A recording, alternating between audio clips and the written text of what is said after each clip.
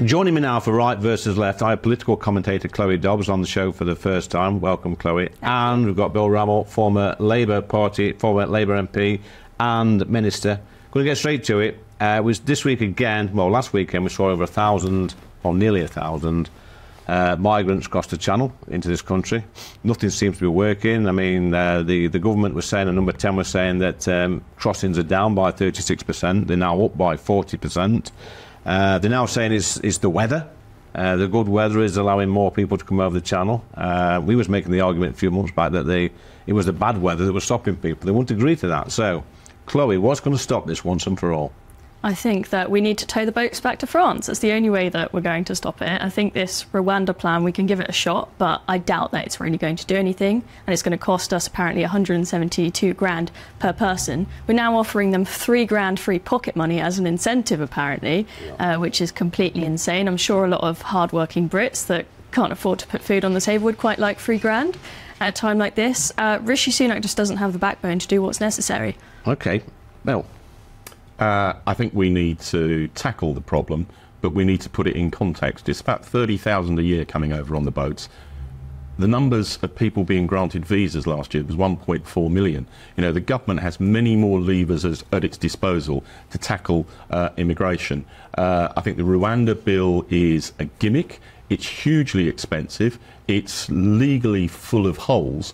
And I think you need to get better returns agreements in place. You need to clear the asylum backlog, which is what Labour did when we were in power. You know, the net migration figure is now 3 times as high as it was. You say that, Bill, but what happens when you see some of these young men that come over, and we know that they do it, they lie about where they come from. So how can you have a returns agreement with a country when these people are blatantly lying on which country they've started off from? But they always have. I mean, when I was a minister in the last Labour government, we were grappling with the asylum challenge. I will acknowledge in our early years in government, we didn't get it right. But over the last 5-6 years, we dramatically reduced the number of asylum seekers. It needs serious application in government, not gimmicks and stunts, which is what we're having from Sunak. Chloe? I think that, yes, we need to clear the asylum backlog and so on. But when we clear the backlog, what happens? What we do is we pass about 80% of the claims to give them refugee status. Then they go into social housing and take up all the housing, and the other 20% just go missing. But you begin to reduce the pull factor. One of the biggest pull factors for illegal migrants coming to this country is they know they'll come here and their claim won't be dealt with for 2 or 3 years. They know that they'll come here and get a 5-star hotel to stay in for free. That's what brings them here. They don't get 5-star hotels. Oh, I've seen plenty of videos of the accommodation that they get. It looks pretty nice, some of it. Neither you or I would want to live in the accommodation that they're living in. Regardless, they're getting a free home for coming here illegally. They've broken the law. And you've pointed out the fact that the numbers are much smaller than net legal migration. However, the problem with this, even though the numbers are much smaller, is that these are undocumented young males, a lot of the time coming from the countries that have the worst record in the world for their treatment of women, by the way. The Home Office is refusing to reveal to GBNews the number of asylum seekers who have committed sexual crimes. This is extremely scandalous. That's why, even though the numbers are small, it's such an issue. This is a really big national security issue. Well, I mean, I actually agree with you. If you've committed a sexual crime, you shouldn't be eligible for asylum. But we shouldn't have to wait for them to come here and rape somebody before we kick them out.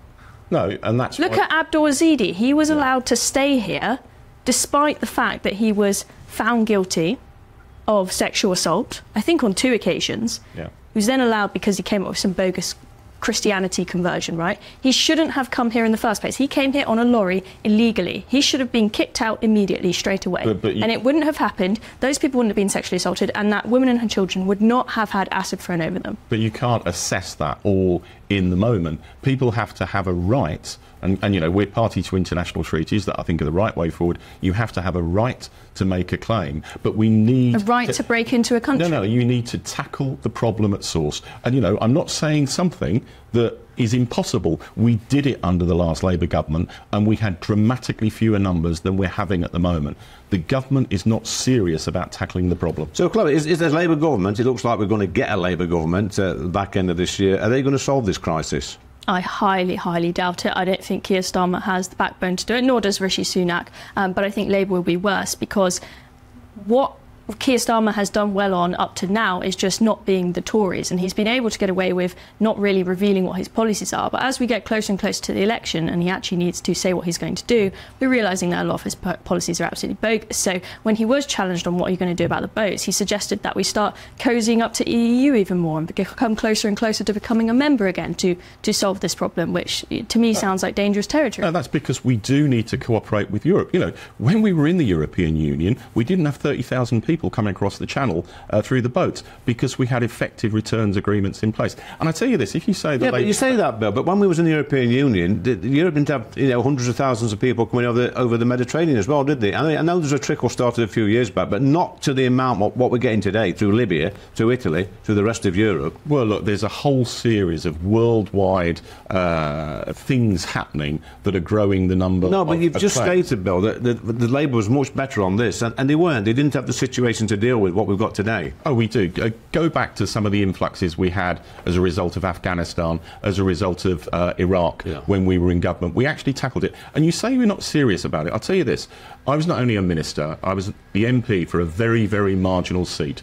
And every conversation I had with Tony Blair and Gordon Brown in the last 5 or 6 years in government, the first thing they asked me was, what's the perception of asylum and immigration in your constituency? Because they were concerned genuinely about tackling the numbers. And we did. You know, look at it in 2004-05, and the numbers were high. Look at the numbers by 2010, and they were down significantly. I'm pretty sure back in the day, I think Tony Blair suggested offshore processing. We looked at it, and I was part of that, but it was for processing. It wasn't for leaving them there permanently. Okay. And I think that's one of the fundamental problems with the Rwanda scheme.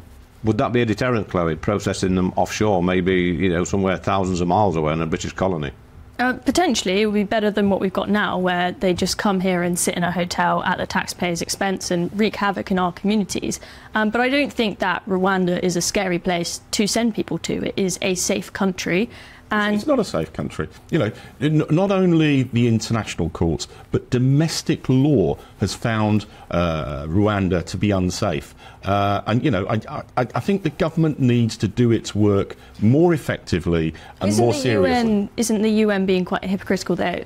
They're telling us off of trying to send people to Rwanda whilst they've actually sent asylum seekers themselves to Rwanda, right? Yeah, I'm not responsible for the United Nations. What I do know So you think they were wrong to No, yeah, and I think we need to operate within the law. You can do that effectively, but you need to do your homework, you need to do your research, and you need to choose the location. You say operate within the law, Bill, but this is the thing that really winds my constituents up. We keep hearing about international obligations, international law. People in places like Ashfield, where I represent, do not lie awake at night worrying about our reputation on the international stage. They want our country to be safe, they want our borders to be secure, and they want us to stop these people coming into the country. They are, like Chloe says, I agree with Chloe, surprisingly, they are breaking into our country, they are abusing our asylum system, they are living in 4- or 5-star hotels, and then when we clear the backlog, which we seem to be bragging about all the time, that does no good at all, because then they go into social housing, and the rents in Ashfield now are up 30-40% because housing now is at a premium. Chloe. So, on the point about social housing, you've got so many Brits who are really struggling with the cost of living crisis, who can't afford to pay their bills. And meanwhile, we give, about half of social housing to immigrants? Yep. Which is just absolutely insane. We need to be putting Britain first. And we live in an era where people seem to think that it's racist if you prioritise a Brit over an immigrant. But I think that's just basic morality. That doesn't mean you shouldn't care about people at all from the rest of the world, but Brits have to come first. Yeah. Brits are being put at the back of the queue for everything, and now we live in a world where if you are a young, white, straight British male, you're seen as evil. It's horrendous. I don't think that's true, and a whole host of local authorities are now designing their housing allocations policy where residency and longevity of residency is now the key requirement. And Lee, you talk about, just ripping up international treaties and obligations. The problem is that's a slippery slope. I was a Foreign Office Minister, went around the world trying to attract investment to this country. One of the things people are really attracted by is the certainty and the rule of law. Once you start start ripping up your international legal obligations, business is going to say, what's next? And that's going to cost us jobs. But I'll tell you what my constituents are bothered about, Bill. That is letting rapists and murderers and sex offenders into our country, which we seem to be doing now on a daily basis. We should stop that. We should stop that. And the way you stop it is by stopping them coming here in the first place. Turnbacks, I agree with that. I agree with taking them back the same day. But there's no political will in that place over there, Chloe, to do this. And I don't think the Labour Party will do it either. Because, remember, when we've been debating this in Parliament for the last 4 years, it's always a Labour lot that keeps saying all the time that 80% of these people coming over are genuine asylum seekers. And we know they're not. I mean, just look at the videos and the pictures of the boats coming in. If these are genuine asylum seekers, where are the women and children? Why aren't these men bringing their vulnerable family members with them? Yeah. Just look at the picture. It's all young males.